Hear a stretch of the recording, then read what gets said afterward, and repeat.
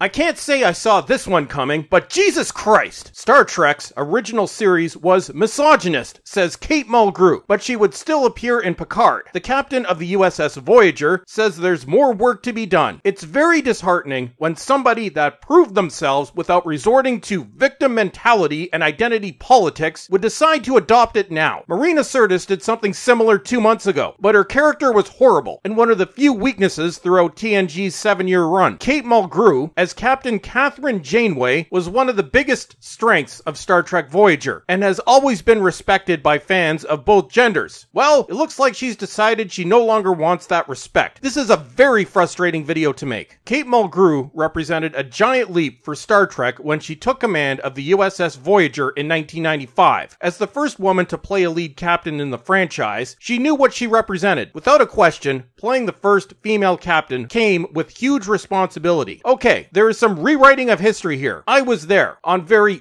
early Star Trek message boards. Yep, I'm that old. I go back to internet fandom from the beginning. In actuality, there was very little discussion about Janeway's gender. We had already seen Avery Brooks, the first captain, well, commander at the time, that wasn't a white male, defy our expectations. Let's also not forget, in 1994, when the announcement was made, we were decades away from the SJW invasion and their quest to destroy everything, and identity politics simply wasn't a thing, at least not in the way it is used now. Fans were more concerned about how this Starship Lost concept would work, and I would argue it didn't really work in the end, but that's an entirely different video, and it had nothing to do with Captain Janeway. Let me say this again, as someone who was part of fandom at the time. Those that spoke out against gender were a very small minority. We just wanted a good show, not just to further these extraordinary ideas given wings by Gene Roddenberry, but to do so with an intention and intelligence that would extend itself in particular to the women in my audience. You're talking out of your ass, as seeing this was 2 decades ago, Janeway was positioned as a role model for both sexes equally. The 2019 context does not work in any way when examining anything from the 90s. To diminish the many males that looked up to Janeway is disrespectful, disgusting, and reprehensible. Speaking out about the 50-year legacy of the moon landing for her documentary The Space Race, now available on audio, she noted that many women had entered the sciences after watching Voyager, as did many men. But we don't talk about that anymore because men are treated like second-class citizens in 2019. She paid tribute to Gene Roddenberry, creator of the franchise, for his inclusive vision of the future, and then proceeds to crap on his creation. Watching Catherine Janeway captain a starship empowered them in a way nothing else could at the time. We're talking about the 90s in Hollywood. What they put on television is a harbinger of things to come. Actually, no it wasn't. The 90s and the first decades of the 2000s is where equality of the sexes was achieved. In the second decade of the 2000s, the pendulum has swung so far in the other direction that males are being disparaged at every opportunity. You are talking about a visionary, and his name was Gene Roddenberry. He foresaw what others could not see. Gene Roddenberry would be horrified to see what has become of his franchise. Roddenberry believed in equality for everyone. He did not push for supremacy of certain groups at the expense of others. Nevertheless, we have not reached utopia yet. No, we've gone backwards. Mulgrew says she was not surprised by certain misogynist reactions to Star Trek Discovery, the newest female-led series. You lose a lot of credibility by adopting that line. As someone who's accused of this, we did not attack Michael Burnham and the other characters because of their gender or race. We attacked them because they were badly written, detestable characters, and the show was mind-blowingly bad. Did you watch the original series? Yes, I have. I've been watching it since the 1980s. It was extremely misogynist. Good lord. Popular entertainment reflects the period it was made, and the original series is half a century old. Let's forget about Lieutenant Uhura and the ship's multiracial crew, whereby it was years ahead of its time. Also, did you forget that the miniskirts were willingly worn by female actresses as a symbol of the sexual revolution? How quickly we forget about historical context in 2019. That's what it was for years, and Picard followed that to a certain extent. Jesus Christ! Let's just forget about strong characters like Dr. Crusher, Dr. Pulaski, Ensign Ro, or Tasha Yar. Roddenberry himself was that way. Good lord! We are simply going to have to change this sensibility, this ideology. And we are, but it's moving like granite. What in the name of holy hell are you talking about? It takes a long time. For equality that happened decades ago. We are not a society that has endorsed females as equals to males on television. No. Modern Hollywood tends to view women as perfect and males as inherently flawed, and it's not only the male fans that are pissed off about this, but many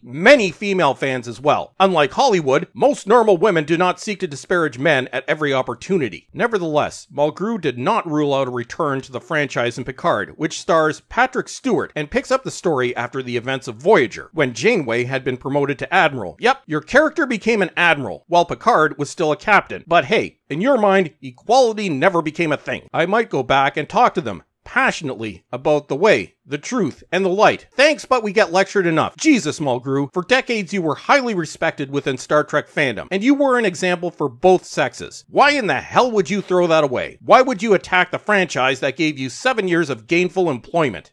And so the rapidly dying Star Trek franchise takes yet another hit. It just keeps getting worse, folks. And that's it for today. Don't forget to subscribe and make sure you're still subscribed because YouTube is deleting subscribers, and follow me on Twitter. And as always, everyone, thank you for watching and have a great day.